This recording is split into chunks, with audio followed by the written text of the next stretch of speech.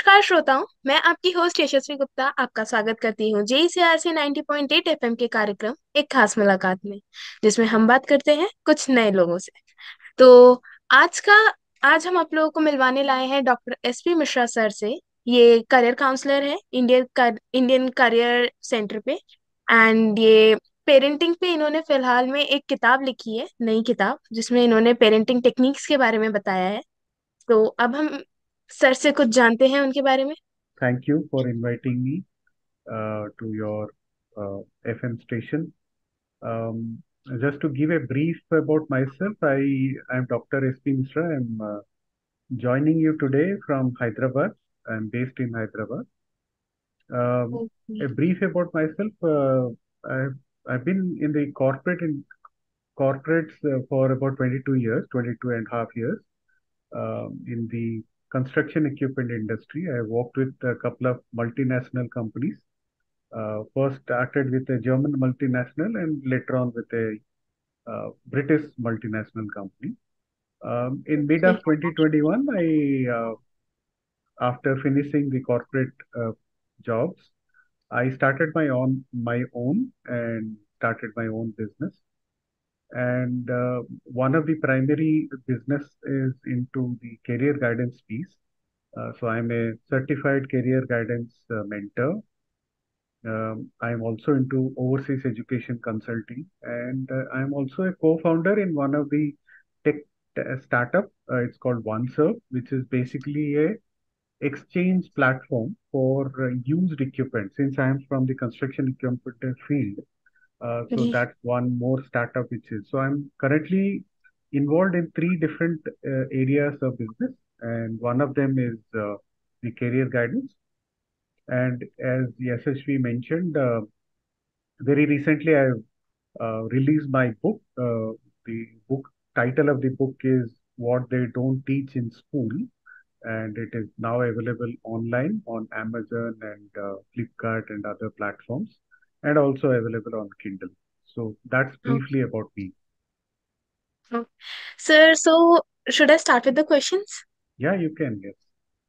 Okay, so sir, firstly I would like to know, like, you told that you work with three different types of business fields. So how do you manage your work day with three different fields and three different workplaces? Uh, Fortunately, in today's times, the work is all on a virtual space. In fact, everything actually now happens through the laptop and the phone and things like that. Of course, whenever there is a requirement, I do travel to meet customers, parents, or students, or even to different campuses as and when it is required. But by and large, my day-to-day activity, everything is done over virtual mode. I do not have to travel Mhm. to a specific office. Of course, we do have offices all across India, but the travel is only when there is a specific requirement. Otherwise, I operate from home itself. Okay, sir. So, sir, what do you perceive as your greatest professional asset? Well, I think when it comes to my 22 and a half years in the construction equipment field with two multinational companies, amongst a lot of other things, what is the best thing which is the greatest asset, I would say, for me is the ability to travel across the length and breadth of India. I was Okay. fortunate to work all across India, in fact, all the four corners of India. I've traveled to more than 100 plus towns and cities across India and about 25 different cities across the world.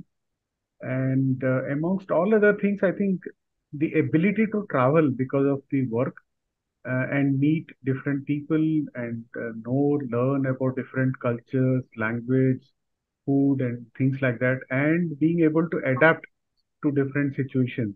That has been the greatest asset which I can say from my professional career. So, like, you travel to many of the places throughout the world and even in India. So, what was the basic differences you found between India and the world cities? I think the first and foremost glaring difference what you come to know is that if you travel to some of the developed countries like United Kingdom or Germany or Yes. some of these countries, you will immediately realize that in terms of infrastructure, they are far ahead. In terms of following processes, following systems, they are far ahead of us even today. Of course, in India, of course, there are also a lot of development which is happening. We are also moving towards that. But Yes, sir. overall, that is a striking difference what one can visually make out the moment you go to any developed nation. And to a large extent, also, you will find that they are neat, very clean. You don't find dirt on the roads. You don't find any stray dog or cow traveling around on the road, Oh, which I think most of the Indian big cities have now uh, been able to achieve. But we still are in the progress. I think that is a striking difference which I find when I travel across to other cities around the world. so, sir, like, I would like to know, don't you think like those traveling cows on road and stray dogs are the essence of Indians? Um, that you're saying because I think we have got used to seeing them throughout our lives. But Okay. the moment you get the opportunity to, let's say, work for an organization after your education for some time in a developed country, you'll find a lot of Mm. things which are quite normal. I mean, uh, the public transportation working on time, everything clean, Oh, roads are clean, people are not loitering around, people are not spitting on the road. These things become normal to you. I think if you spend some time there, you will find that as normal. And when you come back, you feel that obviously the stray dogs and the cows probably they have a better place rather than being on the road. So while okay, sir. I'm not trying to say that what is wrong or right. What I'm trying only say that our environment actually makes us to think that what is okay and what is not okay. So Okay. it is just, and I think all young people like you have to get exposed to different parts of the world so that you can actually bring back the best of the world to India and make India a much better place. Okay, sir. So, sir, now I would like to ask you about what motivated you to write a book on parenting. Why not any other topic? Yeah, so in the last about 3 years since I took up my entrepreneurship in different areas, Hmm. I started interacting with a lot of students, parents, teachers, and mentors also. During these interactions, I found out that there is uh, there is a need for such a book where we are able to express these ideas to the young children and to their parents. And specifically, Okay. why I'm targeting the parents, because if I directly speak to a 10-year-old or an 8-year-old child today, he or she may not be able to understand all the concepts very well. But if Yes, I sir. am able to explain the concepts to the young parents, and they in Okay. turn are able to model some of these ideas at home, then Hmm. there is a possibility that those ideas and those habits will be inculcated by the young children in due course of time. Uh, Habit Okay. building doesn't happen in one day. Habit building Hmm. takes many, many years. And typically that has to happen at home. Home is the best place to start learning the right things, and which is why Yes. the book has been written based on the ideas which are. If you look at the book, it is segregated into three different categories. The first three, four chapters are related to habit building. Hmm. The fourth chapter is talking about money, which most of the formal education system don't even teach us. Even in higher education, in universities, we don't learn what is the value of money. So one Okay. chapter is dedicated towards the value of money and why it is important. And other Hmm. chapters are related to the various global trends. And one chapter is dedicated towards the 21st century skills. uh, which can be started, which can be learned at home and things like that. So the whole purpose was to reach out to more and more parents who can actually become as better human being, better models for their own children, and through that, hopefully, we'll be able to get much better prepared younger generation for the Hmm. future of India. So I think this book will help the parents, like the new parents, especially the new couples which are going to have their first baby. Okay. So, Absolutely. sir, I would like to know that how do you view the growing generational gap between the parents and the children? Like nowadays, children don't listen to parents or they have a very weird attitude towards their parents. So, what would you like to, what are your views on it? See, this is something called the generation gap, and generation gap is nothing new. It has been always there, and it will continue Hmm. to be there in the future also. Now, Yes, to sir. understand this concept, I don't know how many of your listeners understand the different generations which have been defined Hmm. in the academics. But broadly, just to tell you, in different times in the history, there are different generations, and starting with the first generation, which has been academically recorded, is called the silent generation, which were the people who were born before 1945. Okay, then came the boomers.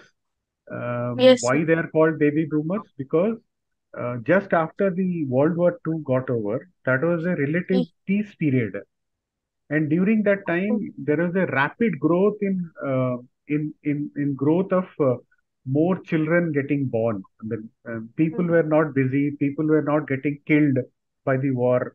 So that's why the phase between 1946 to 1964 is called the baby boomers. Hmm. Then the next phase is called Gen X, which is 1965 to 1976. And then Yes, sir. came Gen Y or Gen Millenniums, they call it. They call it Gen Millenniums, which is 1977 to 1995. And Gen G is from 1996 to 2011. And the present generation is from 2012 to the present times. Yes, Now, sir. why there is a gap? The reason for this different gaps is because every generation when we are born in a earth or in a era which is very different from the next generation. I Yes, mean, sir. take example of, let's say, let us to understand this. Let's understand the concept of Facebook. Now, Hmm. when I started growing, I mean, I was born. I was the Gen X, part of the Gen X. When I was Yes, sir. growing, obviously, I didn't know what is Facebook. Now, the Yes, concept sir. of Facebook came when around 2004. Okay. Hmm. Okay. So the concept of Facebook, Instagram, all these things have come only in the 2000s 21st era. century, in 21st century. Yes, sir. Okay. Hmm. Now, obviously, those people who are born in this 21st century, whether it is Gen Z or Gen X, they know more about the Facebook, Instagram, and others compared to Hmm. the time what I learned during my period, right, as a child. Hmm. So obviously there'll be always a gap between the people who are born now and people who are born during my time. But Yes, what can sir. be done is that as as I am learning with Hmm. every passing year, everyone has to start learning about the new things in every generation. Hmm. Okay, and that is the only way that we can actually bridge the gap between the past generation to the future generation.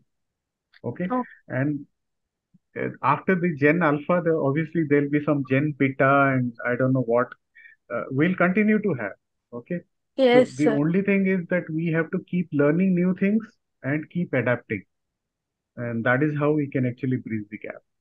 So getting exposure to the present generation is the most important for, especially for the parents to learn Absolutely, that. and be open and adaptive. Be open and Yes. adapting to what is happening now, and Hmm. be willing to change as per times. Grab things and enhance yourself according to the times. Absolutely. Okay, so sir, I would like to know in what ways does parenting differs when raising multiple children And are the strategies to navigate these challenges? And what are the strategies to navigate these challenges? See, whether it is multiple children or one or two children, the Hmm. in the current times, the parenting is something which is something evolving because of the way things are actually changing in this world. Yes, sir. The rapid changes with respect to technology, the rapid changes with respect to the geopolitical, and the rapid changes with respect to the socio-economic situation. All that is actually impacting our lives. Hmm. So, of course, I would first of all argue that in India itself, if you look at it, the reproduction rate today in India is about 2.1, which means that every young parents, I mean couples, they are at max having two children. At max, Yes, most of sir. them have actually single children, and few exceptions are there where they have more than two children. So on an Yes. average, the rate is about 2.15 right now in India. So obviously, the people have accepted the fact that it is very expensive to raise multiple number of children in India. So most Yes, of sir. them stick to just one or two children.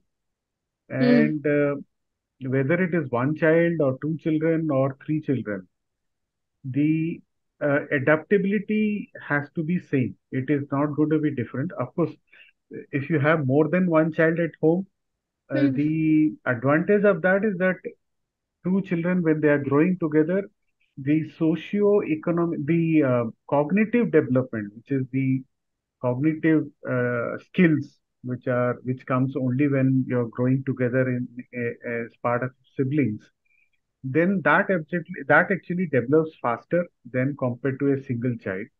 So that is Yes, sir. definitely one advantage. But apart from that, all other factors are very, very similar for any parent, whether it is a single child or for a multiple number of children, and whether it is somebody is in a city or in any rural location. Parenting Hmm. today requires adaptability to know about what is happening in the world and accordingly take charge and be proactive, because the rate of change or the what is going to change is not in our control. What we can Yes, adapt sir. is in our control. Yes. So I think that will also shape the future for their children, Exactly. because the thing parents will learn will only be forwarded to the children. Absolutely. So, sir, how do you intend to navigate the influence of technology on parenting in the modern era? Okay, so when you talk about technology, I feel you're probably asking me about the technology with respect to the social networks and Yes, sir. other things, and Social primarily the media, yes, sir. yeah, Digital and platforms, social digital medias. platforms and probably the high-tech mobile phones and all the connected Yes, devices at home. yes, sir. So, in my view, technology is something which is actually is part of our lives today, Hmm. right? We have to live with it. We have to learn how to live with this technology. We cannot avoid it. Yes, sir. Okay. What is most important is that we should keep in mind is that technology should be used as something which is a strength for us, and we should not become a slave to the technology. Yes, sir. Now, how do we do that? My simple suggestion would be that I know, I mean, it may sound very radical to many of the young parents and probably to you as well, probably. But to the extent possible, if you can reduce to share personal information on Hmm. social platform, Yes, sir. especially things like Facebook and Instagram. Um, Huh.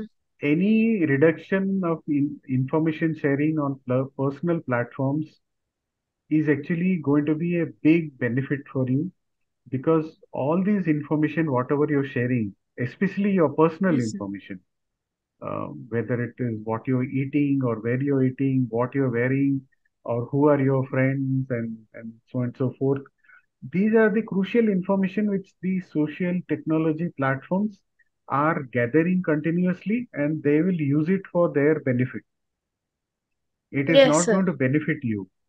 Okay. Hmm. To large to a large extent, if you can reduce using that social platform, it is good. Of course, I'm not saying that you should actually totally withdraw from the social platforms.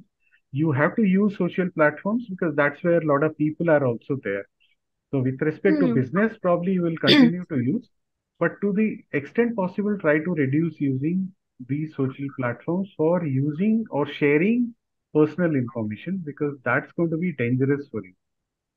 We do not Yes, sir. know what is the future of AI, what Hmm. AI can do in the years to come, we do not know.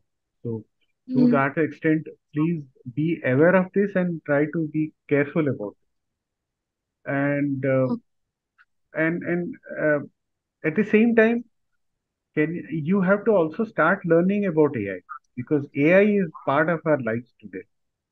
Yes, sir. How to use the AI? You can actually take up different types of online courses which are available, and I would strongly recommend you should actually try and do that at least once in a year.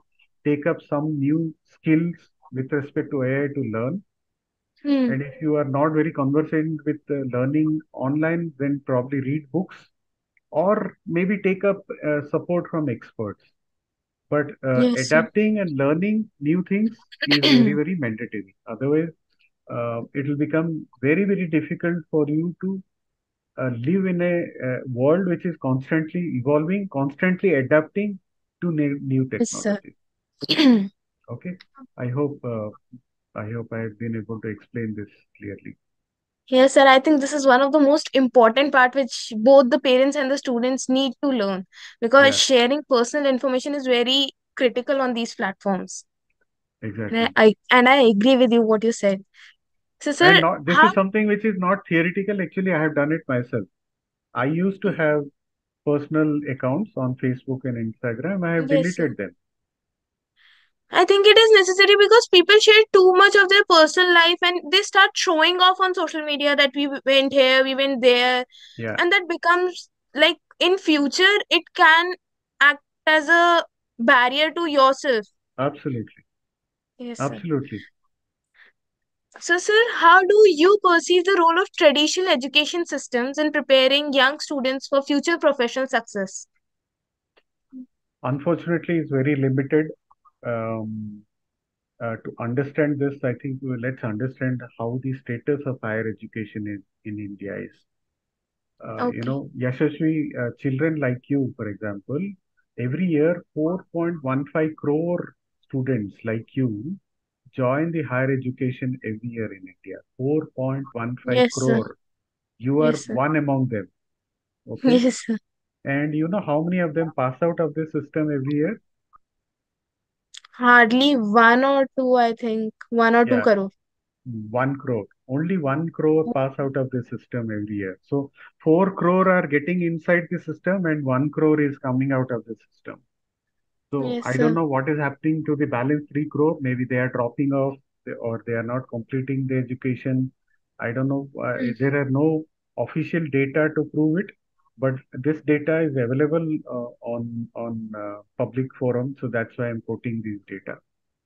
And Okay. those 1 crore people who are coming out of the higher education system, is there a formal job for everybody? The answer is no. No. Hmm. Formal job sector in India is hardly contributing or is able to cater to only 5% of people who are in the age category of 18 to 60. So who are employable? Basically, anybody who is any person in India who is in the age category of 18 to 60 is an Hmm. employable person, right? Yes, And sir. that person has to be doing something, either formally Yes, or sir. informally. Yes, sir. So as per the data available, currently in India, only 5% of the such people are working in a formal job sector. Hmm. Okay. Okay, 5% का मतलब क्या हुआ कि those jobs where there is a salary, there is a PF, there is a gratuity, there are leave Hmm. policy, and it's a proper organization where there are group of people Guidelines are working there. followed. Yes, sir. Exactly. So that is a formal job sector. That is Yes, only sir. 5%.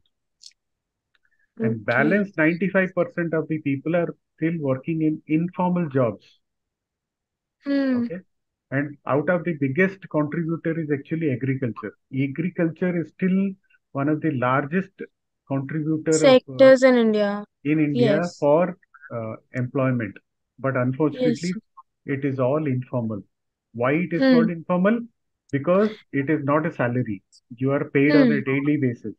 There is no PF, Yes. there is no gratuity, there is no insurance, nothing. You Even there work. is no job There's security no over there's there. no job security. Hmm. Okay, so that is the state of Indian professional work system. Society. Hmm. Yeah. So are the education system doing something about it? I think they are making some attempt. I think the new education policy or national education policy, the NEP 2020, NEP 20. yeah, which is a step in that direction where skill development and so forth are a lot of focus in these policies. But Hmm. the implementation in a country like India will take many years.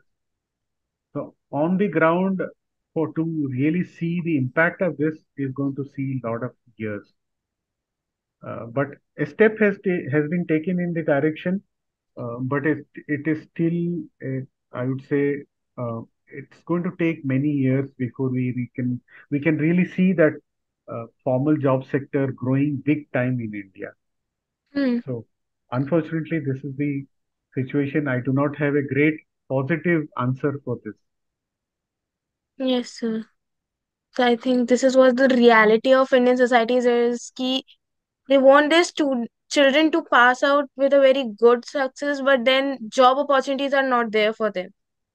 Like Absolutely. And this many is of the the reality. parents, yes, sir, many of the parents want that their children should be doctors and engineers, but there are no specific job opportunities for those percentage of doctors and engineers. Since you talked about doctors and engineers, let me give some numbers. Okay. In Yes, sir. India, in India, about between 15 to 17 lakh students appear for MBBS exam every year. Yes, sir. And you know how many seats are there? I think around just thousands, it's in thousands only. Less than 1 lakh. It's Oh, about close to about 90,000. huh. Okay. So Okay, sir. where is 15, 17 lakhs children appearing for MBBS and where are the number of seats? So let us Hmm. assume that including dental and everything put together, approximately 1 lakh children get into, the field of Medical medicine, fields. Yes, medical sir. field. What happens to the balance 16, 17, 15 to 16 lakh children? Being in depression and dropping out from their lives. Yeah, of course. I mean, they take up some alternative course and things like that. But imagine the kind of trauma if you do not get into a MBBS stream. Yes. If you are aspiring and your parents are aspiring for it. Hmm. Okay. The story for engineering is also no different. Hmm. Okay. In Yes, sir. India, roughly about 10 lakh children, 8 to 10 lakh children are passing out of engineering education system every year. And Hmm. only 50% of them actually get into a formal job. Absolutely, sir. Yes. The rest of the 50% engineers do not have a job also. Hmm. Do not have a job, probably not in the engineering sector. Yes, they work in different sectors to just have a living. Yes. So 4 years of engineering and lakhs of rupees spent on engineering, and Hmm. you end up doing something else. Okay, so this is the sad part. But yeah, I mean, of course, there are good things also. Not that everything is bad, but uh, in India, if you have to, I mean, as young people like you, I think I must tell you Hmm. that suppose you want to become the best in your cohort. I mean, in your cohort, there will be around 4 Hmm. crore children. And when I say your cohort, you're born probably in the year about which year are you born? 2006, sir. You're born in 2006, right? So Yes, sir. children born between 2002 to 2006 is approximately 4 crore. Hmm. Okay. So you're amongst them. Yes, sir. Okay. So if you Surely. want to succeed in your life, in a professional career, then you Hmm. have to become the top 1 or 2% of that 4 crore. Actually, sir. That is the kind of competition we have in India right now. Hmm. So And sir, whichever field, whether it is engineering or medicine or journalism or entertainment, any field you choose, if you want to be the best in India, then you have to be in the top 1 or 2%. actually, sir. And so, what would you like to say about those upcoming fields like hospitality, then graphic designings, fashion designings, even journalism for that matter? It's also mass communication, actually, I should say. Okay. The good part is that the opportunities in every field is abundant. That Yes, is the good part. And I will explain you how. In India, I mean, India fortunately is the largest country with respect to population. We have yes, sir. overtaken China. So we are about 1.42 billion or around Hmm. 142 crore people right now. Yes, sir. And probably by 2050 or 2060, we'll become around 1.6 crore, 1.6 billion or 1.7 billion. And by that time, world Surely, sir. population also will become also, currently, world population is around 8 billion. And by 2050, it will be around 9 billion or 9.5 billion. Okay. Hmm. For sure. Um, so, which means that the basic requirement, human requirement of anyone is going to be Hmm. growing, whether it is food or education or entertainment or medicine or housing, clothing, any basic requirement of human being will actually grow. Yes, sir. So, which means that any field you take up as a youngster, Hmm. whether it is in India or outside India, the opportunities are enormous Surely, because sir. the population is growing so much. Hmm. Opportunities are there in every field. Hmm. Okay. The only Yes, thing sir. is you have to be the best in that particular field. Hmm. So basically, it's on your skills that you will get an opportunity to work in Yes. any of the field you want. And opportunities are there in any field, just that you have to be best in your skills and you have to take up something which is in line with your ability, your strength, your personality, and which is something which you like to do every day. Then you will definitely Yes, sir. succeed. Anything you do. And I think parents are also trying to understand that only not only doctor and engineers at points, different fields also work better than those. Absolutely. And that's the whole purpose of this book, actually. The purpose Okay, of sir. this book is to explain that opportunities are there in every field. Yes, sir. So, sir, how do you believe the insight and activities presented in your book can be practically implemented by both young parents and professionals in daily life? Okay. So the book, whatever concepts I have explained in the Yes, book sir. are something which I have actually done it myself, Okay. and I have made sure that my children at home, I've got two teenage children at home, Yes, sir. they also have adopted some of it. My wife is also somebody who has adopted some of it. It is not something which I have just theoretically written for the purpose of writing a book. These are the practical things which have been explained and which is something which I have myself done it. Hmm. Okay. And I have seen my own children and my own um, uh, mentees whom I have mentored over the years. Even they have Yes, sir. adapted, and some of the parents who have read my book, they have gone given excellent feedback about what they think about the book. Yes, sir. So it is all doable. It is practical. It is doable. It is just that the parents have to make an intent They Hmm. initially when you try something new, you will find that always it is difficult. Yes, sir. But if you have to create a new habit, you have to You start have to small. practice it You have to every start day. small, start Yes. small, and practice every day. Then definitely over a period of time you can achieve. Yes. So, sir, can I ask your personal parenting experience? Like, I think it will motivate parents to read your book. Yeah. So personally, when I talk about both my children, in fact, Yes, sir. I got a son and a daughter. Son is in he just completed his 12th grade. Um, uh, and like any other parents, when you passed out in the 10th grade with about 93%, we were also tempted to send him for a typical engineering coaching class and things like that. Mm. But Yes, sir. what we have allowed our children to do at home is to be able to think and do things on their own and express themselves. And Yes, sir. because of that, he took a decision saying that no, I want to pursue my own passion, which is basically into graphic design and things like that. Hmm. He himself is a good artist, has won a lot of state, Okay. national, and international awards. Okay, And sir. he has taught at Global Arts, the institution. Many of the South Indian uh, uh, people will know about Global Art. I don't know how much of it is actually there in North. So Yes. he took a decision, and he during that break between 10th grade to 11th grade, he took a decision saying that no, I want to pursue my 11th 12th in humanities, and Hmm. we actually let him do that.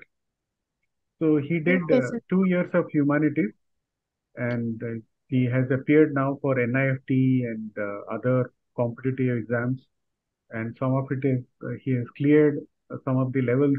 We are expecting results soon, and hopefully he will get into a professional career which is as per his strength. Yes, Okay, sir.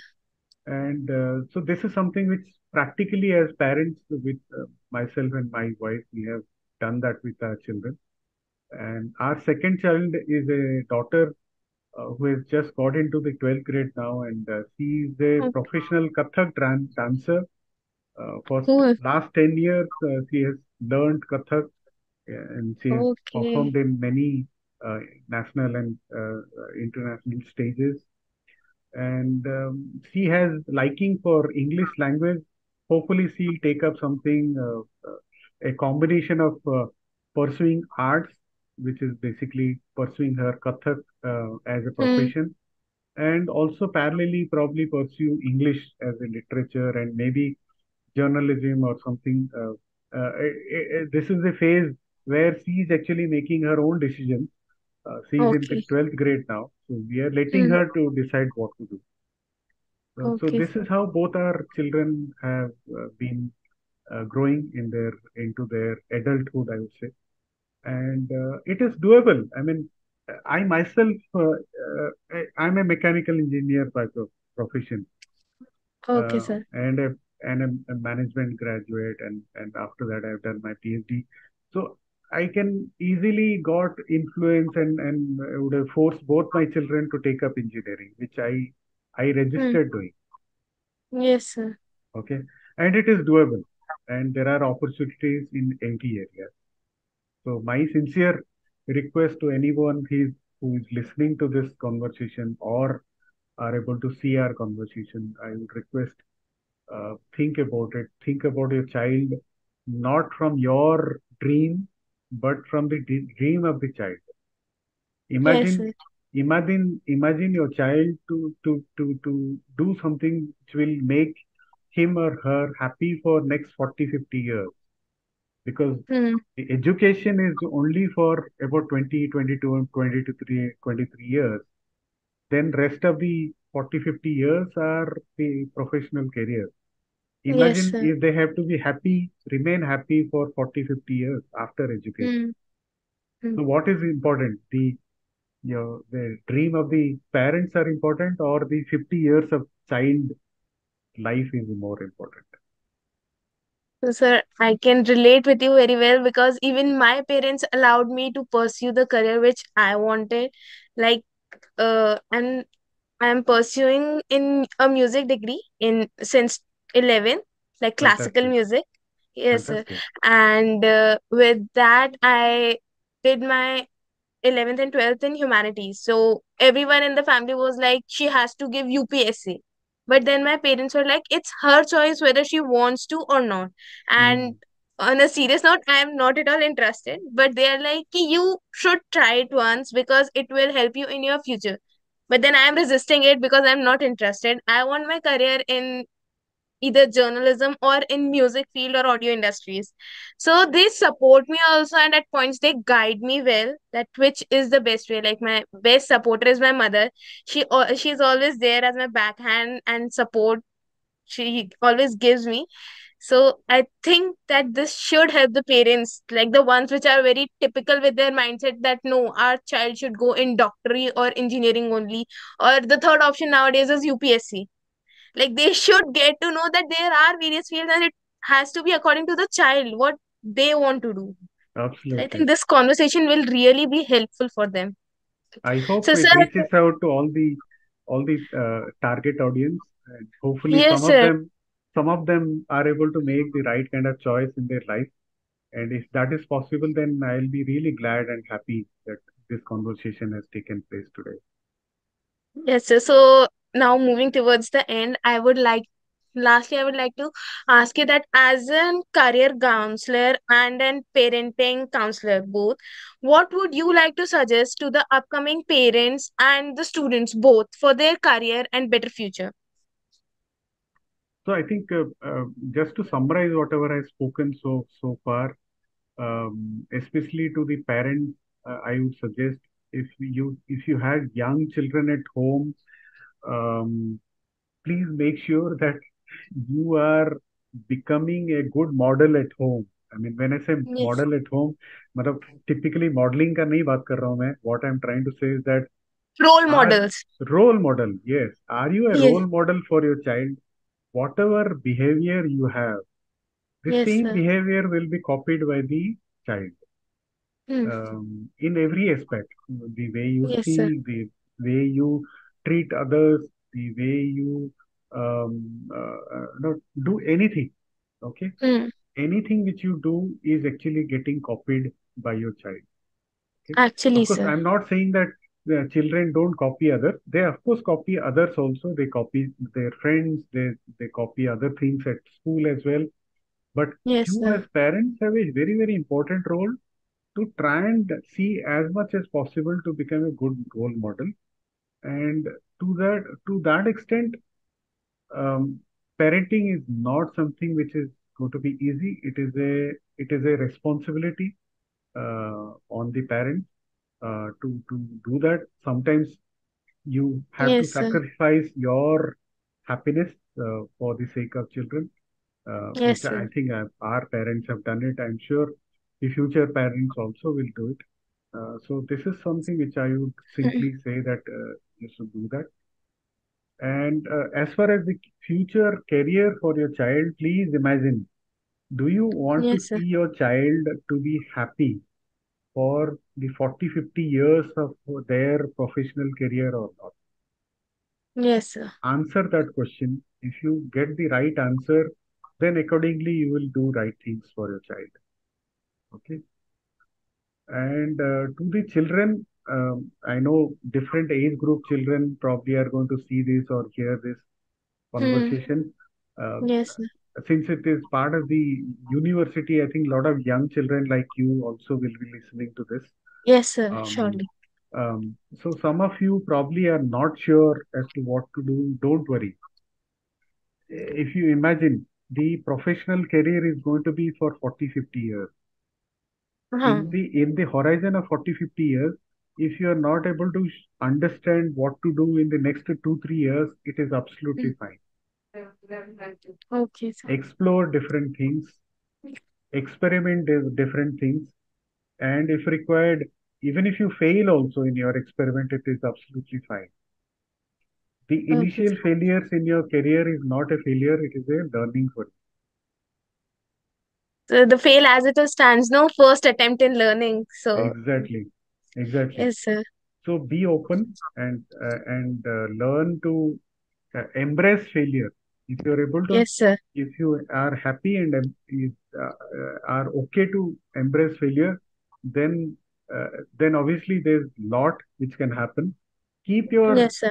keep yourself open to new ideas all the time, Yes, surely, sir. because what is going to be the future of work we do not know. Most Hmm. of the jobs of 2030 have not been discovered even today. Yes, sir. Okay, so be open, and it is okay if you fail initially for some time. Hmm. So, sir, I hope this conversation will be helpful for everyone around us. And thank you so much, sir, for joining us today. Like, I think this will help both the students and the parents, and even the upcoming generations to come. Thank you so much, sir, for being here today. Thank you. Thank you for hosting me, and it was nice talking to you, Yashasvi, and I wish you a lot of happiness and success in your future career. Thank you so much. Thank you so much, sir.